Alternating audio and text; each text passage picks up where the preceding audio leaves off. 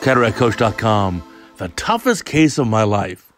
Now, when an expert surgeon tells you this is the toughest case of the past 20 years, you better listen carefully. Now, our guest surgeon here is Dr. Pradip Mohanta from India, who is a fantastic surgeon. And you can see, look at this eye, very small eye. Patient has microcornea, coloboma, a dense cataract, loose zonules. This is not going to be an easy case. So starting off, make an incision here, like a scleral tunnel. Why? Why not do a corneal incision? Well, think about it. This is a tiny little cornea. You want to avoid making these incisions because that same 2.5 millimeter incision in this tiny eye is going to be huge. So you can see putting an air bubble inside the eye and nice, good, solid fill of that air bubble. And you're going to want to also put some trypan blue dye in. But make sure the dye is just a bare amount. Why don't you fill the whole eye with the dye here? Well, because remember, with the coloboma and the absence of zonular support in that inferior quadrant, if you put too much blue dye in, it's all going to go back into the vitreous cavity, and you're going to have a big problem there. Now, iris hooks are going in, and the iris hooks now are going in to help expand that pupil.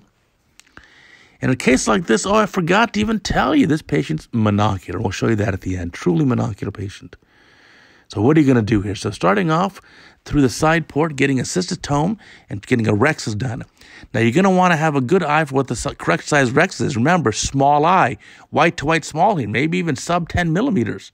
And the dilation is pretty poor too, so don't make a baby rhexis. You're going to want to make a rhexis that's sufficiently large, still make a 5 millimeter or 5.5 millimeter rhexis. So gentle hydrodissection to help free up that nucleus. And again, this is a big nucleus, especially considering the size of the eye. Relative to the tiny eye, the nucleus is huge.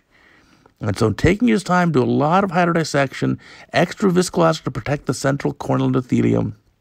And now, let's see what's going to happen next. And looks like a Sinskey hook in each hand just to help rotate that nucleus. Make sure the eye pressure is normal. It keeps checking that. And could you do MSICX? You could, I suppose, but it's a huge incision for a tiny little eye. I like this technique here, using a Simcoe cannula to help decompress, get out any liquefied lens cortex that may be there. And now it looks like a capsular tension ring, so CTR is going inside the eye. So putting the CTR at the beginning of the case is going to help to give you some support of that capsule for a full 360. The challenge is, of course, cortex removal may be a little bit more difficult.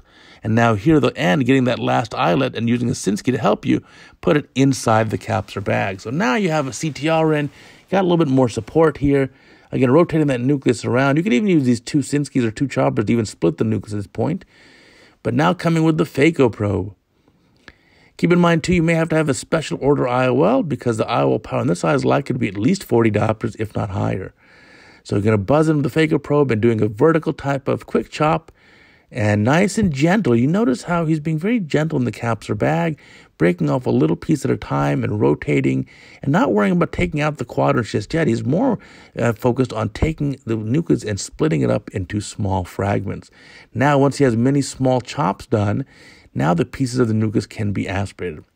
Obviously, we've sped up the video. It's 4 times normal speed. And just think about that. If you have an absolute expert surgeon who's done tens of thousands of surgeries, and it takes that surgeon more than 20 minutes for the case, that's a really tough case. And so you can see at the end here, very careful as the nucleus comes up to make sure that you're not going to entrap or catch that capsule. Right? The CTR is there that's going to help you as well.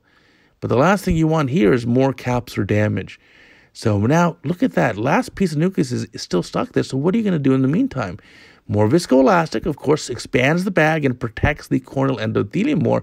But look at this technique here now. The IOL is going in the bag first. Why? IOL scaffold.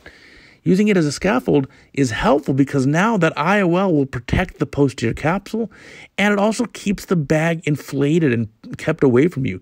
By the way, look at that 6 millimeter optic, which looks absolutely huge in this eye. So certainly this eye has a white to white of less than 10 millimeters, corneal diameter of less than 10. Now, Simcoe cannula to remove the cortex and look at the tangential manner in which it's done. The tangential manner is very helpful because the CTR may otherwise hold some of the lens cortex towards the periphery or lens equator. Now the hooks come out of the eye. And wow, what a nice looking result so far. Let's see how he finishes up the case here. We're positing some iris. Now, would you go also and do anything with the coloboma? I think not. I think the patient's used to it. You're not worried about a cosmetic issue. This patient may even have some underlying degree of amblyopia. And here at the end, washing out the viscoelastic and closing up the conjunctiva. That looks like a fantastic case. So, wow, that is a roller coaster of a case. Beautifully done, Dr. Mohanta. Thank you for sending the video in. Love to learn from you. Here's the post-op pics. So you saw that post-op here. Truly monocular. The new eye. Wow, what a great result. Patient's happy.